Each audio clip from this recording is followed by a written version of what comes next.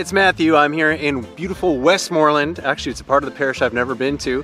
And I'm going to meet an original old school screen print artist named Bug. And I'm super excited. I've been following him for a long time on Instagram. And I've been collecting these old billboard party posters or party billboards for years. If you've been to Jamaica, you've seen these all over the country at the side of the road, promoting parties, events, barbecues, festivals, all kinds of cool stuff.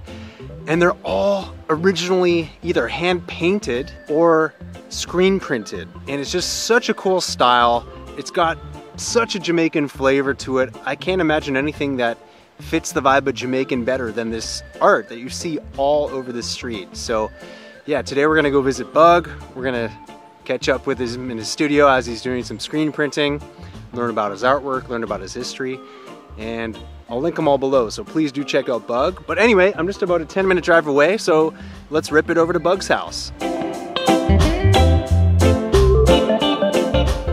Bug, it's so awesome to be here. Yeah, definitely. Thanks for hosting me.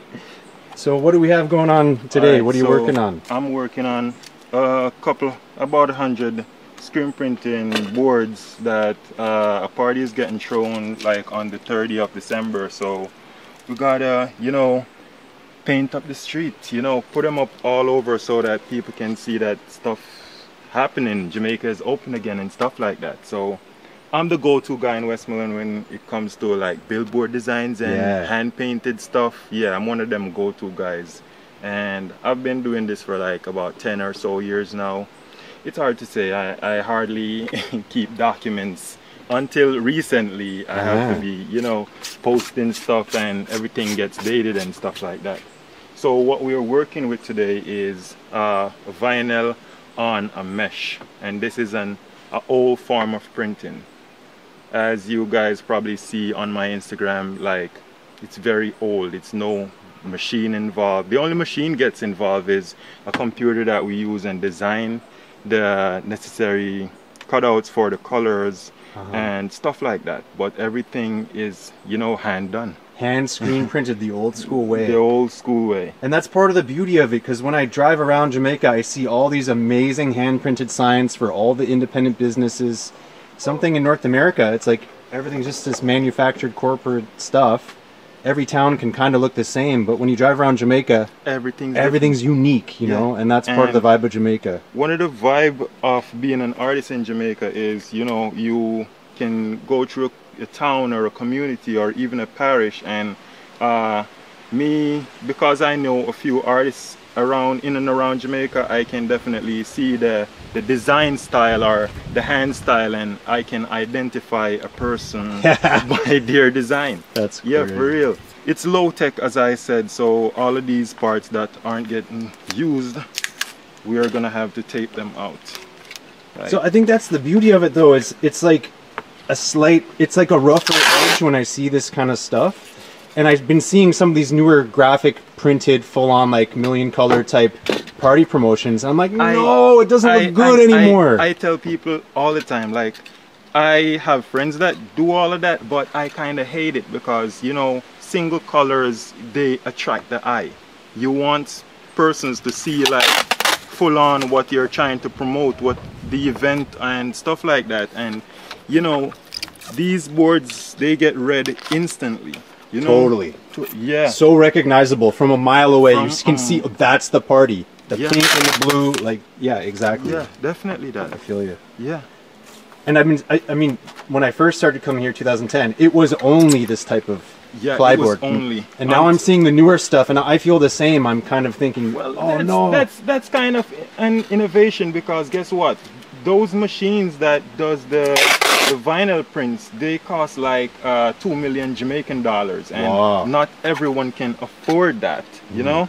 So yeah, a lot of guys have been investing in all of that, but that was a thing for like business. It wasn't a thing for sign printing and sign painting.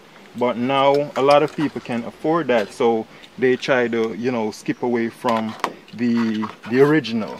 Let's say the original. Yeah. And, you know, sometimes things take a turn, and it take a turn for the worse. Yeah. Because a lot of people, international people, they hate that. They always like, they're messing up the business and stuff like that.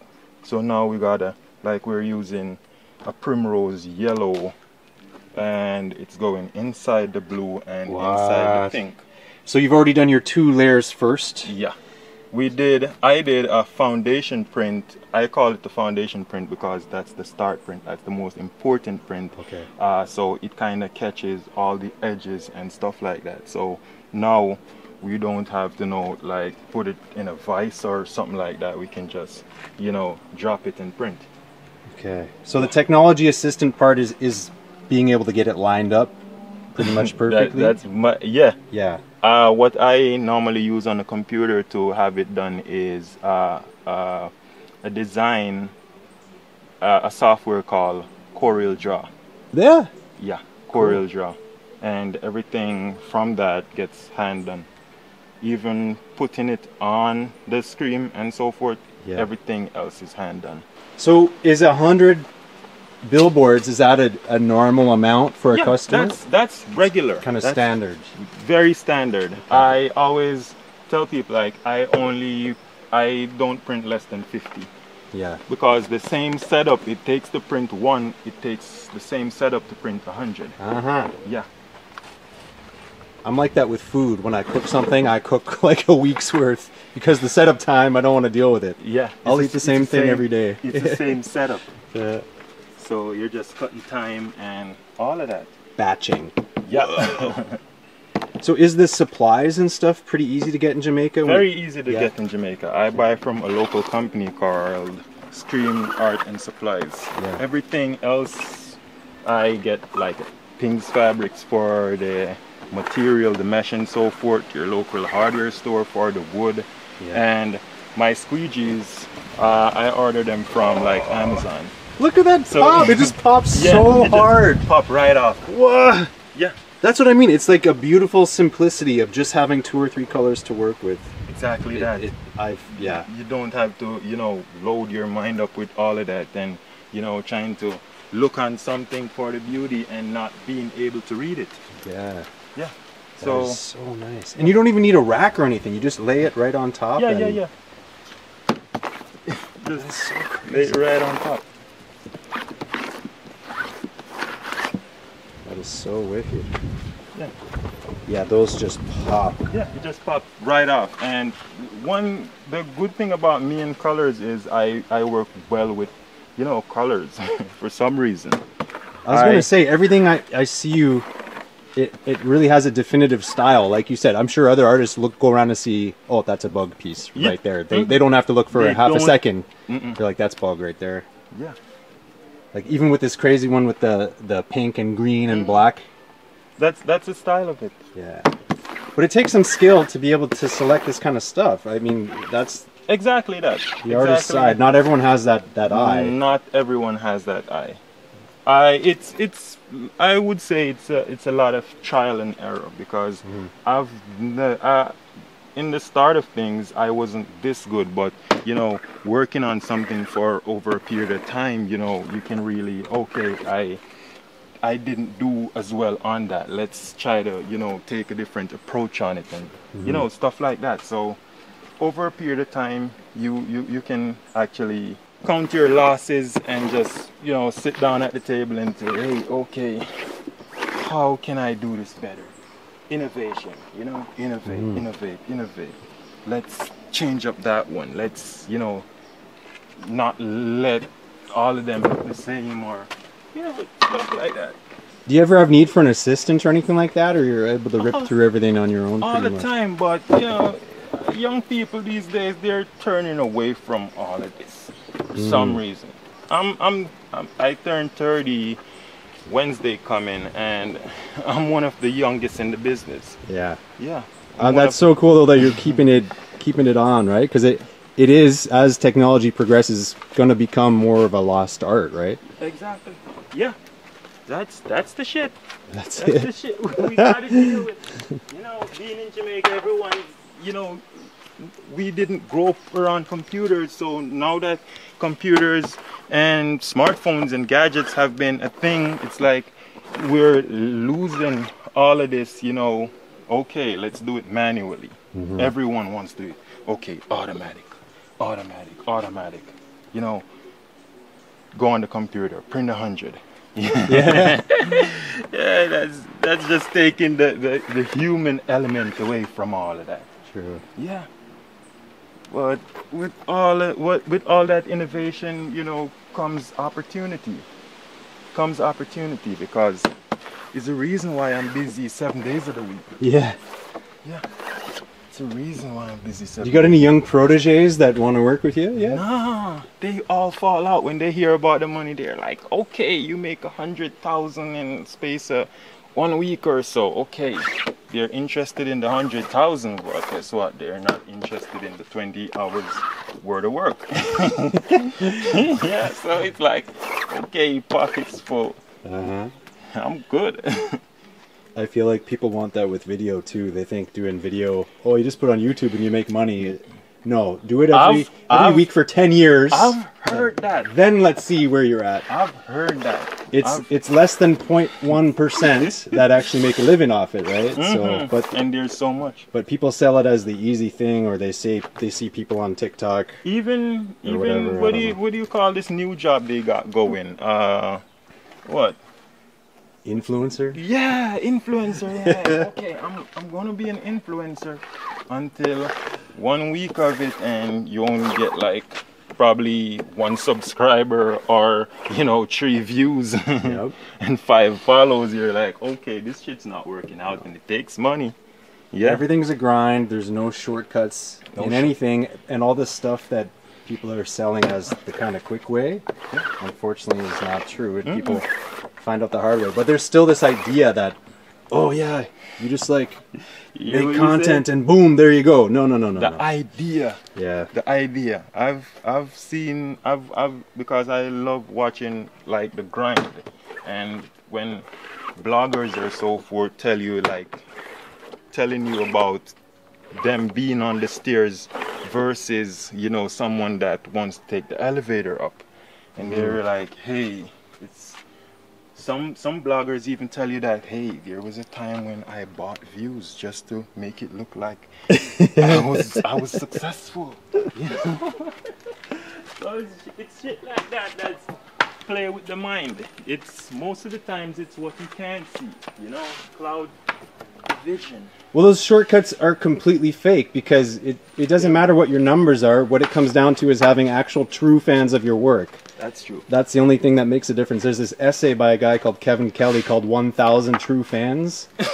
All these people want millions and millions of fans, but the truth is, if you're a real artist and build an audience that actually likes what you do, true fans that are willing, if you're a musician, they're willing to go to every show, they buy every t-shirt, they support you. You don't need 1 million, all you need is 1,000, and you can make a good living from that. So tell you what, I met this guy on Instagram back in my early years of Instagram. I'm telling you about my first 2 years on Instagram, and this guy was telling me, oh, I can sell you like 1 million views for that. And I'm like, no, I don't want views, man. I want people that actually love my work. Yeah, that's how you get it. The real people. There's no shortcut. I don't want like me posting a video and I'm like 1,000 views and so forth. Like, no, that's 1,000 machines. Yeah, it means nothing. It's just a number, and people kind of try to use that for clout. But at the end of the day, they're not going to get paid anymore from it.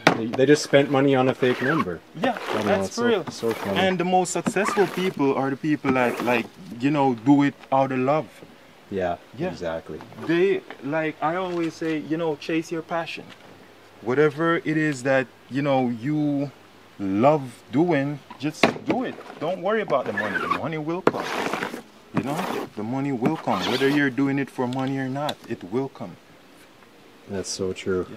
When everyone else around here in my community used to, okay, I'm the best runner in my yard, or I'm the best soccer player, or best, whatever. We were like having drawing competitions. Yeah. Nice. We were having drawing competitions, because my mom's a dressmaker, my sister, she just found her creative bone. Yeah? Yeah, she found her creative bone like 3 years ago, and this girl's like 40. Nice. She just found her creative bone, and she's been, you know, doing bikini designs. No way. Yeah, she lives in Florida now. Yeah, and she just found her creative bone. I have nephews that are artists as well. Yeah, but they love the digital stuff. Yeah. Well, there's all kinds of ways to be. Don't get me wrong though, I love technology and all of that, but I prefer this. Sure. I prefer this one at a time. It's so rad. Yeah, one at a time, man. So how long does it take you to do like a 3-color print like this to go through 100? I always keep a clock. Sometimes I have my clock hanging up on the wall somewhere. I try to do 100 prints in like an hour. Wow. That's wild. Keeping time, you know? 100 an hour. Yeah, 100 an hour. Yeah. Sometimes I gotta be doing like 400 of these. Yeah, for real. 400 For a big party. For a big party. I don't call them party. I call them events. Yeah. Yeah. So who puts them all up everywhere? That's another job. That's another big job. The promoters. Yeah. Yeah. They go around with nails, hammers, and ladders. You know, just putting them up. Is it technically legal to be putting them anywhere you want, or is there kind of some unwritten rules about this stuff? There have been rules recently. Yeah. You gotta pay the parish council, like, I think sometimes upwards of 1,500 for one of these. Oh wow. Yeah. For one? For to one. Go up? Oh my gosh. I've seen the papers and it doesn't look pretty. No, how's that gonna work? That shit is expensive. You know? Yeah, that sounds out of reach. Especially if you're putting up 100 of them. That's way out of reach. It's like they're pressuring the industry. I say they're pressuring the industry because they are pressuring the industry. It's like they're fighting entertainment in Jamaica. Yeah, they're fighting it. I hate it. I hate it. Yeah, that doesn't make any sense. Honestly, when I see digital billboards like you see in Florida or something like that, it gets so crazy. But when I see this is literally art that's decorating the country. I look at this kind of screen printing as completely different than these McDonald's billboards or Burger King or KFC stuff. Let me give you a joke. So me and my girlfriend went to Traxon Records in Montego Bay. And I see them, the wall decorations or the wall art. And what do you think is on there? Did they take stuff like this? Or? Yeah, all of this. Ah. And luckily I found one that I did. Yeah, I found one that I did in Traxon Records, and I'm like, oh, these people know me. Yeah. Okay, hook up the free food and drinks. Let's go. Yeah, so I actually give them a thumbs up, you know. But a lot of people be going out of somewhere buying like some printed work and putting them up on the walls and stuff. Like, oh, this is a nice place, but it's not authentic. True. Yeah, that's the truth about it. But you do a lot of hand-painted signs as well, right? A lot. I've done tons and tons and tons and tons. I always tell people I paint for the pauper to the politician. Yeah. Yeah. I do art for like baby showers to, you know. Yeah. That. I saw some cool wedding ones that you did on wood. Yeah. For tourists coming into Jamaica and stuff. Yeah. I got a few of them right now. I got a couple of them that the delivery service is supposed to pick up probably today or tomorrow. Cool. Yeah, for a wedding next week. Dude, I might have to put a couple items in the queue. I don't know, how long does it take you to get through normally? I guess depends on how much work you have, but. Oh, sometimes. All right. So I surround myself with work because I love what I do. So I surround myself with work. So after doing this now today, I got like basketball probably from 4 to about 6, and then from 4 to about 6 when I get home, I'm painting again. You know what? It's an addiction. Yeah. Yeah, it's an addiction, man. art addiction.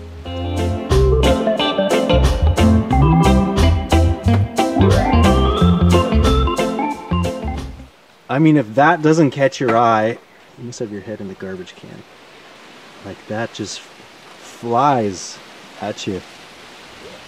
So some people have, I've seen it sort of 4 different screens on a rotating thing. Maybe that's for t-shirts. Yeah, that's mostly for t-shirts. Okay, so it's a different style. Yeah. Same concept, but... Same concept, but different style. And sometimes the material is very different because with t-shirts we use an oil-based paint versus a water base for billboards, because a billboard is gonna only stay up for like about a month or so, so we tend to use the cheaper variety. Yeah. So do you keep copies of all your old stuff? The ones that resonate. Yeah, the ones that resonate. Sometimes are most of the times when they come back to me, because as I said in the beginning, a lot of work gets, recycled. Someone wants a board, they come, I don't have a board, I'll take this one and recycle it. So sometimes they bring back boards and I just, that one's nice, very nice. Let's just take it. Nice. Yeah. And sometimes I just give them away. Sometimes people come when I'm at my other studio that I work from when I'm on the 9 to 5. They be coming, bloggers and so forth, and I'm like, keep this one. Yeah. So that's one of the things, it's sharing. I've given these away to like bloggers from like Germany, Spain, England, US, Canada. Yeah. And it's just sharing. Sharing the vibe. Yeah, if there's anything that has a Jamaica vibe to it, it's this 1000%. Yeah. I wish you had come on a day when I be doing like the hand painted ones. I can come back another day. Yeah, I do a lot of hand painted ones, because before these it was like strictly hand painted for me. Yeah. But with promotion and parties and so forth, I don't write on this size. I do like 100 times bigger. Yeah. Like 4x4s and 8x4s and 2x4s. Yeah. So I know the wood price for building with ply and stuff has gone up like crazy. Has the raw material for these, what do they call these, plyboard? Or no, what are they? Solitex. Solitex. Has that gone up a lot too? Yeah, it has like doubled over the past 3 years. Oh man. Yeah, it has doubled. Because before we could get like one ply size for about $1,200. Now it's like $2,500. Yeah. So even the small supplies like the ink and so forth, or paint, and everything's gone up. Yeah, kind of the same all over the place. Yeah. But that's a shame. Yeah. That's why a lot of people recycle them. Yeah, because they can actually be recycled. Once they don't get too damaged. Yeah. And that's the ones that collectors love. Yeah. Yeah, the ones that get recycled, because it's like something from the 90s. Yeah, totally. Yeah, colors burnt out and nail holes in them. Yeah, a little bit of, what do they call it in Japanese? Wabi-sabi, when something's kind of old and damaged, but there's a beauty to it. Really? That's what they call it in Japanese? Yeah, there's some, maybe I'm saying that wrong, but there is a word for things that are the beauty of something old and kind of used compared to something brand new and that's perfect. why Japanese love our culture. This art has been like resurrected because most things went down with COVID. Yeah. So for a while I haven't been doing this, but this year it has been a rush. It's back in a big time, because I remember driving around coming the last couple of years and thinking, I don't see any parties going on. Oh man. So right. All parties went underground in COVID. Like promoters were risking it to keep a party, to have a party. They got parties in the middle of the cane fields, and choppers from the police, and like it's crazy.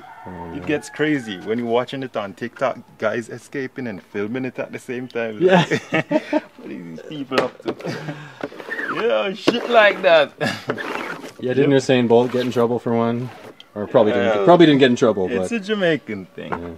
It's a Jamaican thing. For some reason, no matter who you are, you love getting in trouble in Jamaica. Yeah. Oh wow. Yeah. Cool one. I had to recreate that one. That is so wicked. Like the choice of color, that pops so much. Yeah, that's the neon effect. And these wicked fonts too. Yeah. I gotta be downloading fonts from like the internet for Yeah. Yeah. All kind of fonts. Yeah, and I did that one like recently for a friend in England. They were like, "Oh, I just love that. I wish you could recreate it." So I recreated one for them, but I did one for myself, or you know, probably to just give away. You know, I'm always giving away stuff. Yeah, always giving away stuff. All right, Bug's saying I can try one. Let's hope I don't mess it up too bad. Let's see how we do. I've been watching for a little while. This one's dry. Ah, I'm nervous.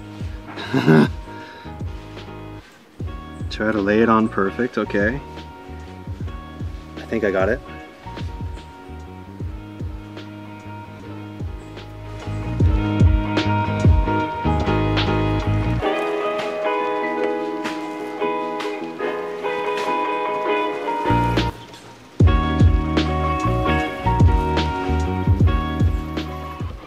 Here's the magic moment.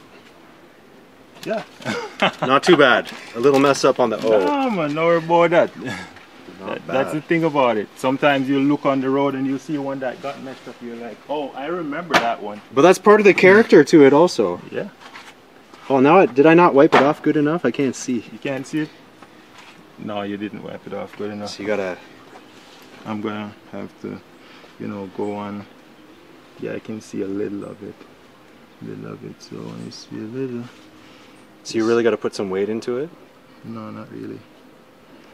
Yeah, so knock it off. You wipe it clean. So you gotta do it pretty hard. Yeah, very hard. Got it. Because it's not fabric that absorbs everything. Yeah. Yeah. And I think that's part of the beauty of it too, though, is a little bit of that roughness. It doesn't have to be some perfectly lined up. It almost gives it a cool style, like a little bit offset. Yeah, because it's not the computer or the program that's lining it up. It's actually you. Yeah.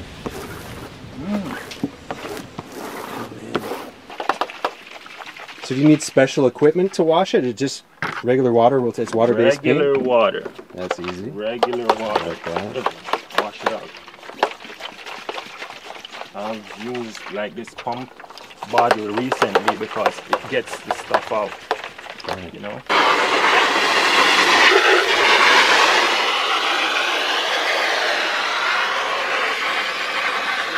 That part of it's gonna be the green. So you'll have another sticker, put it down to do just the green part? No, not really. I gotta like cover all of this yellow that I used. Yeah, so it's not a thing of, okay, there's one stream for one color.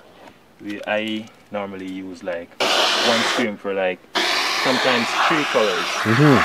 It's a smart design. So how will you go and cover that though? Like you have more stickers? With vinyl. Yeah. Okay. So you can block out the whole inside of the letters, then you'll only leave this part on the edge, and then you can do it. Oh yeah, I guess it's easy enough to block out with just covering it on top. First time I had to do this, I had to do like 100 of them. And I was like, oh, it's a headache. Absolutely a headache, because I've never done the thing before. And this one guy was like, you can do it? And I'm like, I think, and he's like, okay, that's enough for me to know. But then once you do it a few times, you're getting 3, 4, 5 times faster, just lazy. Over a period of time, you just, you cut the corners, but you don't drop on the quality. Yeah. It's like, yeah, me with video editing too. I used to struggle to put out one 8-minute video a week. Yeah. Now I can put out 2 30-minute videos in the same amount of time. It just took me that long to get fast at editing, get my workflow. Yeah. Exactly. There's so much to workflow with this kind of But you're stuff. not cutting, you're cutting the corners, but you're not cutting the quality. You just found a way how to get it faster. Yeah, a lot of it is organization. I know exactly how my stuff is lined up. I know where to cut my B-roll from. I have my folder with all my drone stuff. I got my music. Like, I know what I'm working with, and I can just... And there's a... That's organization yeah, for you. and there's kind of a... After doing 500 more videos, there's this kind of style that I roll with. Even though the videos are different, it's, you know, it's my style or whatever that I'm able to keep going. So yeah. So that's innovation, man. That's innovation. Yeah, so now I gotta cover like all the yellow parts, which is gonna take a little time. But yeah. And then just leave this outside. Yeah, just leave that outside and yeah, get from there. You know? And what color are you gonna put on it? Neon green. Nice. Neon green. I love neon colors because it always, you know, say something to you. I'm an 80s kid, so I love the neon too. You love the neon. Yep. So you don't have to get too fancy, just as long as it's covered. Just as long as it's covered. Because it's just a one-time thing. It's just a one-time thing. It's not gonna be used again. So you can just fuck it up. Perfect. So we've got all these 100 ready to go for the last color. And this is the only one I noticed that turned out like this. Hey Bug, check this. Somehow it's December. Yeah, because it's the 1 in a million one. Yeah, that's the 1 in a million. Yeah, this one's rare. If you see this on the streets, different. Will you do this today, or this one you're saving for next week when you're back? No, I wonder if I should, you know, have it done today. It's not going to take much time. The hardest part about screen printing is the setup. It's the setup that's the hardest part about it. But everything else, you know, it's fairly easy. Once you get going, you get going. Once you get going, you get going, man. All you need to do is block it out. You gotta pick everything back up.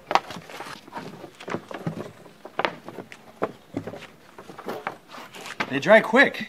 Yeah, very quick. And here comes the green. Yeah. It's gonna look so crazy. Very.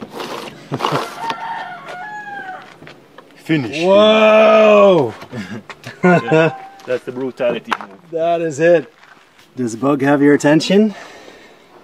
Yeah. I think so. Yeah, perfect for a word juices. Yeah. To have some nice green on it there. The green juice. Good stuff. Looks amazing. Yeah, man. So thanks for letting me shoot and hang out, and where can people find you? People can find me in Jamaica. I'm wherever you want to be in Jamaica, man. As long as the work's there, I will be there. That's the thing. But you know, you can always find me on Instagram, bug_art_sav, or you can find me on WhatsApp or on Facebook, man. Bug Art, BUGART. You can see it on the shirt. And we'll link Bug below, everything, of course. So just click show more, and you can see Bug. So always, man. Yeah. All right, Bug. Appreciate it. Thanks so much. Always. That was amazing. Yeah.